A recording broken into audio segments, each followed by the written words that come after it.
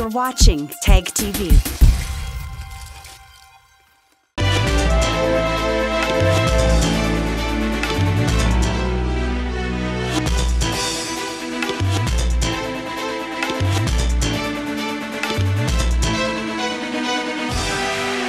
From Kashmir to Kanyakumari, India is a spellbinding mosaic of culture, tradition, languages and an extraordinary mingling civilization. Keeping its age-old culture maintained, today the country is taking huge strides in the path of development. Hello, I'm your host Uzma Jafri, and today in our episode of My India, we bring you some of the stories that will give a glimpse of our country's diversity. Let's begin the show with the land of festivities, Manipur, where merriment and mirth-making go on round the year. Yoshang is one of the most important festivals of Manipur that combines both Hindu and indigenous traditions. Recently, it was celebrated with immense fervour across the state. The state of Manipur got soaked in the festive spirit of joy as it celebrated its most awaited festival of Yoshang, the 5-day extravaganza that marks the onset of spring. On the first day of the festival, a small hut, also known as Yoshang, is constructed with bamboos and straws. Inside it, the idol of Chaitanya Mahaprabhu, the founder of Gauda Vaishnavism, is kept. The devotees keep a number of sweets and candles in front of the hut. As the sun sets, a ritualistic aarti is performed, and after the sweets are distributed among the devotees, the hut, which is regarded as the symbol of good over evil, is burnt. As part of the festival, young boys and girls dressed in traditional attire go from door to door for monetary donations or nakathang. They take special delight in this activity, and the money collected is spent on merrymaking. Music concerts are also organized at various places to celebrate the festival.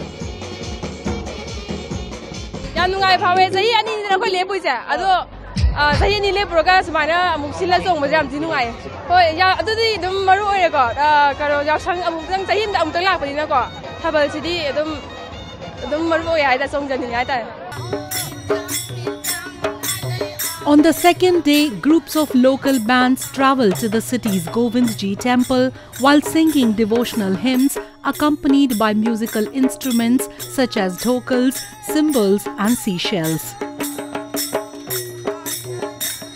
They converge at the temple to celebrate Pichkari Numit or Pichkari Day. Pichkari is a water gun commonly used to squirt coloured water during the festival. After offering special prayers at the temple and performing all the religious rituals, devotees drench each other in coloured powders and water, just like the holy festival is celebrated across the country.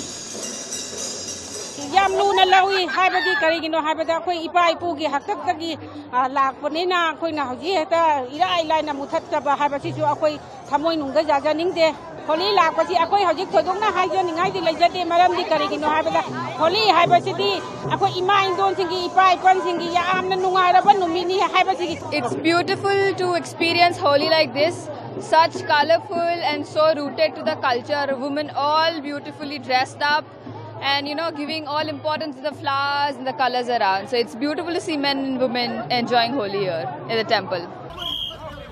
The 5-day sports festival, held in every nook and corner of the state, is another important aspect of Yoshang celebration. Many games motivate the young ones to participate in various sports activities.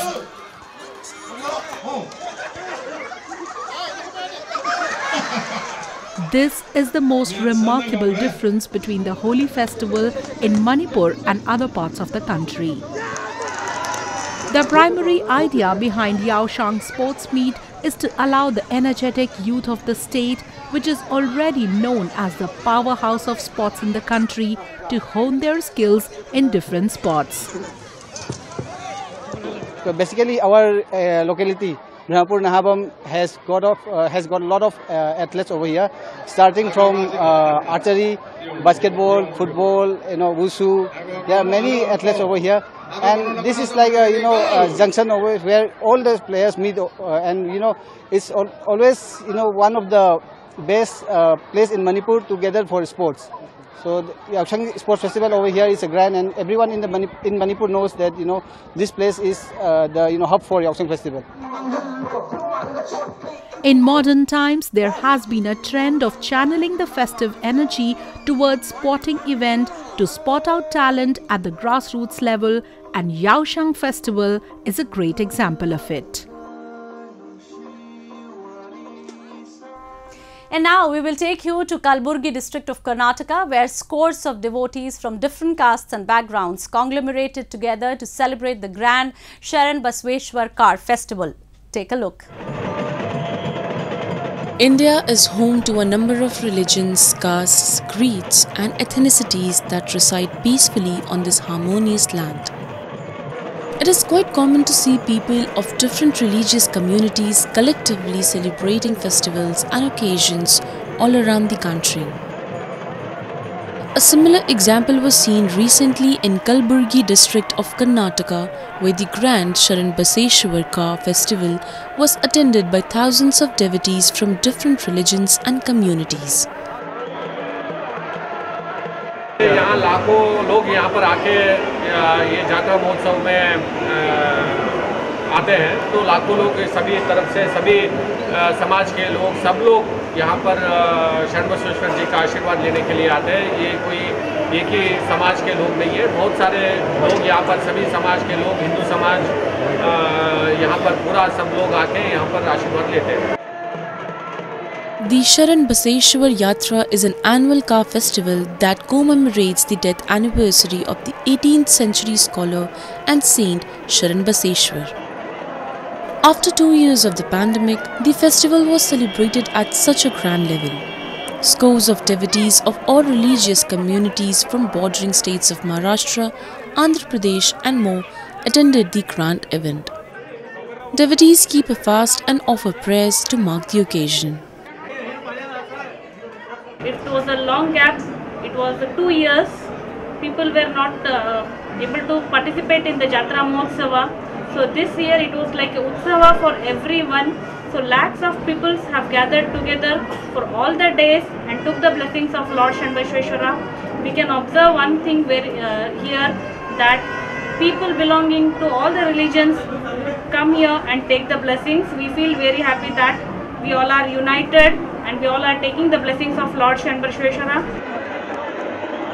It is believed that the saint had foreseen his death and passed away 5 days after holy. Ahead of the festival, the Sharan Basveshwar shrine, which is located in the heart of the city, was decorated with colourful lights.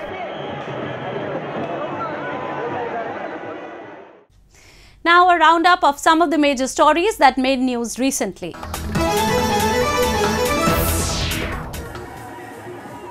Thousands of devotees gathered at a temple in India's northern Mathura city to mark Huranga as part of holy celebrations, where women tear men's clothes to beat them as a part of the local tradition.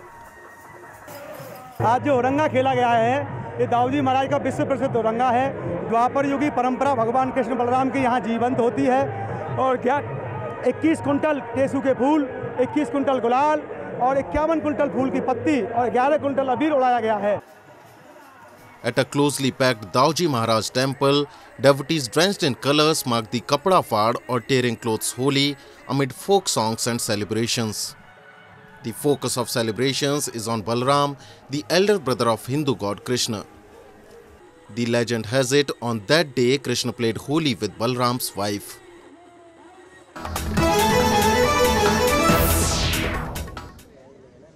Forest officials released 150 turtle hatchlings into the sea in India's southern port town of Rameshwaram. School children who had been brought to learn about turtle conservation watched as the young sea turtles were released on Dhanushkodi beach. The turtle eggs, which hatched after 52 days, had been monitored closely by the Mandapam Forest Department at a hatchery in Mukandarayar, Chhattiram. Turtles come to the beach on the tip of Pamban Island every year between December to March to lay their eggs. According to the World Wildlife Fund for Nature, sea turtles have been around for over 100 million years.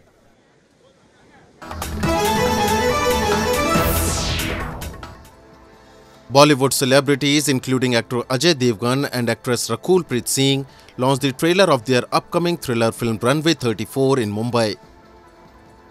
It's a thriller. आपको picture के last scene तक पता नहीं चलेगा कि क्या हुआ था, कैसे हुआ था और क्यों हुआ था.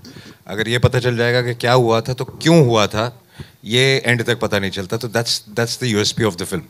एंड उसमें जो कॉन्फ्लिक्ट है उनका और हमारा, उनका अपना पॉइंट ऑफ व्यू है, मेरा अपना पॉइंट ऑफ व्यू है. तो that has come out very interestingly, and I really that's why I wanted to make this film, because that's the main story of the film. The film also stars Bollywood megastar Amitabh Bachchan, actress Akanksha Singh and Angira Dhar, and is inspired by the true event of the Jet Airways flight from Doha to India's southern Kochi city that had a narrow escape on August 18, 2015 after facing difficulties to land at the Kochi airport due to bad weather and low visibility.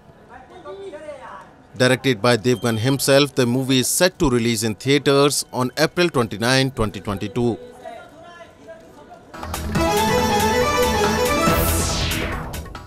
Said to be a land of peaceful coexistence and harmonious multi-societal framework, India leaves the entire world awestruck with its ability to home to a wide variety of cultures and ethnicities. Recently, when the country was dipped in holy festivities, examples of this peaceful coexistence were easily spotted in different nooks and corners of the country. One such city is Aligarh, where Hindus and Muslims collectively celebrated the Hindu festival together. Holi is among the most popular festivals in India. Celebrated with great zeal in the northern region of the country, the festival involves smearing colors on each other. On this day, individuals forget their differences and reunite with each other. Though Holi is said to be Hindu festival, people of all religious communities take part in Holi celebrations. In Aligarh city of Uttar Pradesh, people of both Hindu and Muslim communities celebrated the festival together as a symbol of communal bond shared between the two communities. यहाँ पे सभी धर्मों के लोग आ रहे हैं, आपस में गले मिल रहे हैं और अपने गिले शिकवे दूर कर रहे हैं और होली मिलन का ये कार्यक्रम सुचारू रूप से चल रहा है. ये मैसेज देता है कि अलीगढ़ एक भाईचारे का शहर है, प्रेम का शहर है, सौहार्द का शहर है और यहाँ पर हिंदू और मुसलमान सभी लोग होली के अवसर पर आकर एक दूसरे से गले मिल रहे हैं, मुबारकबाद दे रहे हैं और सभी एक दूसरे को बधाइयाँ दे रहे हैं. Aligarh is often seen as an epitome of religious unity due to the harmony that exists in its multi-faith society. After 2 years of the pandemic, citizens of both Hindus and Muslim communities gathered at Numaish ground at the Holi Milan Samaroh to celebrate the festival. Individuals of both the communities marked the occasion by giving hugs to each other and collectively performing the holy prayers as a symbol of brotherhood among them. यहाँ होली मिलन का कार्यक्रम है और यहाँ पर सब हिंदू मुसलमान यहाँ पर होली मिलन में आते हैं और गले मिलते हैं और एकता का वो पैगाम देते हैं, भाईचारे का पैगाम. कैसा लगा आपको? मुझे बहुत अच्छा लगा. किन किन लोगों से मिले? मैं सब लोगों से, उड़ान वालों से भी मिला हूँ और जितने हिंदू भाइयों से ही मिलने आए हैं हम. तो कैसा लग रहा है? बहुत अच्छा लग रहा है. वो भी हमें प्यार करते हैं, हम उनको प्यार करते हैं. पूरे विश्व में कोरोना जो संकट चल रहा था और आज 2 साल बाद हम सभी धर्मों के मिलकर आज होली मिलन समारोह नुमाइश ग्राउंड अलीगढ़ में मना रहे हैं, जिसमें सभी धर्मों के लोग एक दूसरे को गले मिलकर बधाई देते हैं और एवं शुभकामनाएं देते हैं. कैसा माहौल है? माहौल एकदम सही है सर, बिल्कुल. यहाँ पे सभी समुदाय के लोग, चाहे कोई भी स्वार्थ भी सही है सर, बिल्कुल कोई परेशानी नहीं है. Locals praised the efforts of authorities for organizing events like these, which give a chance to individuals to celebrate all festivals together and strengthen the bond of harmony amongst them. The house sparrow is one of the first birds that most of us recall from our childhood days. They used to reside in colonies in nearly every house in the neighborhood, as well as public locations. Unfortunately, these birds are fast becoming extinct and their populations are rapidly declining. To raise awareness and protect the sparrows, Indian conservationists reunited to bring a ray of hope for these tiny little birds. Take a look. Sparrows are considered as one of the most widespread commonly seen wild birds in the world. These tiny little birds have a great importance in the ecosystem, controlling pests which are beneficial for farmers.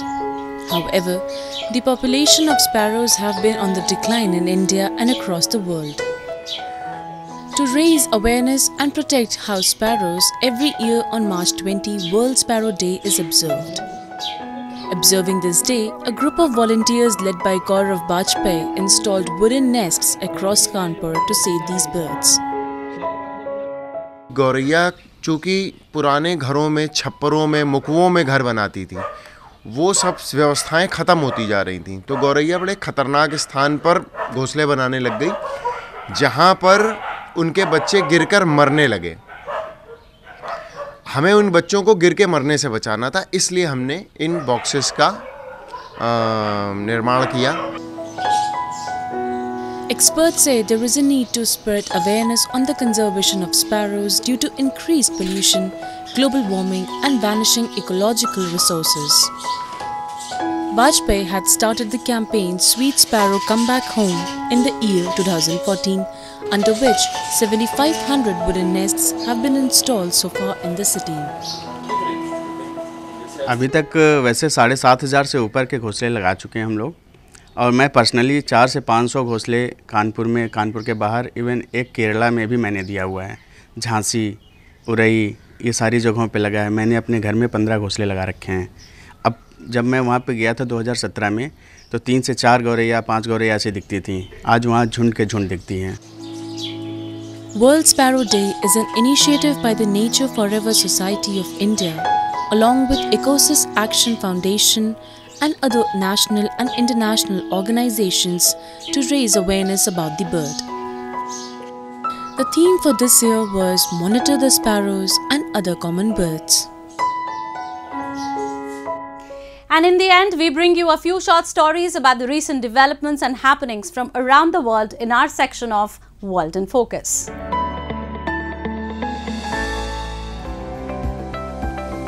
The Spanish city of Valencia set alight giant sculptures made of paper mache during the finale of the Fallas festival. The focus of the festival is the creation and destruction of giant ninots, puppets or dolls. Las Fallas translates as the fires in Valencian lingo. The festival welcomes spring and commemorates Saint Joseph's Day in Valencia, Spain, and is always held in March. The colossal statues called ninots, which are made of wood or paper mache, depict satirical versions of well-known public figures. By tradition, one of the ninots is always spared the flames, and this year it was Fantastica, an installation based on fantasy films like Harry Potter and Alice in Wonderland. The celebration is thought to have originated from pagan festivals celebrating the end of winter and is also considered homage to Saint Joseph, the patron saint of carpenters, builders of the sculptures.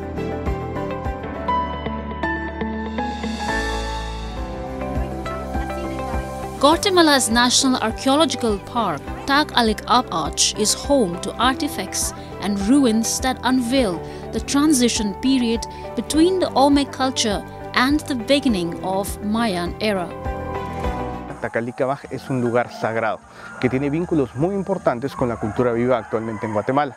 Es un recinto que alberga no solo un tema de biodiversidad en torno a la fauna, en torno a la flora, sino también en torno a las manifestaciones de la espiritualidad y la cosmovisión maya que hacen que sea un lugar muy importante dentro de la cultura maya en Guatemala. The site also displays early Mayan architecture, and their handling of rainwater, said the park's research director Krista Shaber. In 2008, archaeologists found a series of sculptures discovered in 2008 at Takalik-Abaj that they believe provoked the evolution from the Olmec civilization into the Mayan civilization. The Olmec civilization, a Central American culture, existed between 1200 and 400 BC, with its heartland in the Mexican states of Veracruz and in Tabasco, where La Venta, which is one of the greatest Olmec sites, is located. The Mayans from 400 to 900 AD built soaring temples and elaborate palaces in Central America and southern Mexico before mysteriously abandoning their cities.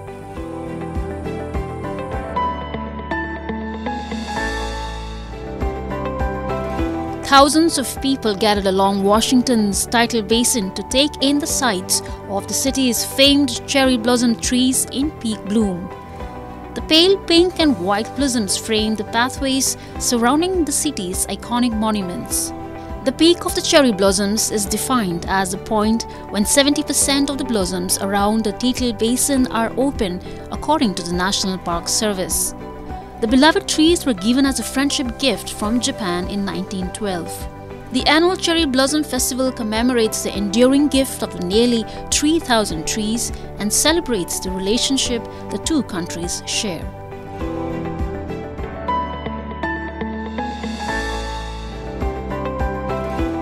World #1 Ash Barty has decided to retire from professional tennis at the age of 25 and at the peak of her game, citing the fulfillment of her tennis goals and fatigue with life on the tour.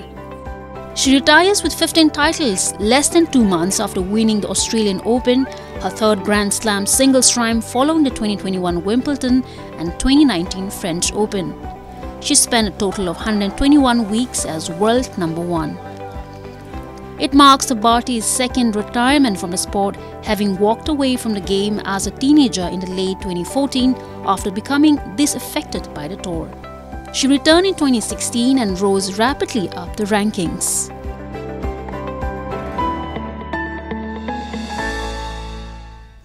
That's all we have for you this week. Your comments and suggestions are important to us. Do give us your feedback at myindia@anin.com. I'm your host Uzma Jafri, and it's goodbye from the entire production team.